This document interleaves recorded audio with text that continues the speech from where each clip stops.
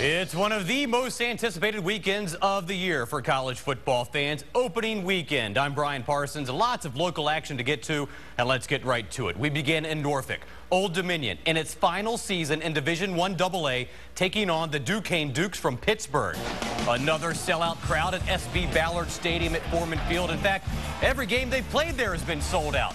Second quarter, Monarchs trailing 13-3, but Taylor Heinicke, the sophomore quarterback, 14 yards to Antonio Vaughn. ODU, though, still down 13-10. Under a minute to go in the half.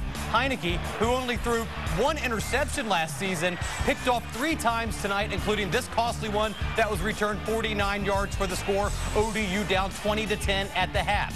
Second half, a different story. Heinicke, a little play fake, hits Nick Mayers, and Mayers takes it 11 yards for the score.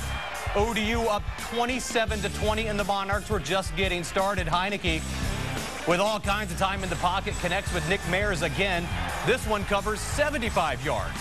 Taylor Heinicke, get this, 63 pass attempts, 41 completions, 4 touchdowns, 492 yards. Here's some more numbers. ODU's net yards, 723 to Duquesne's 151.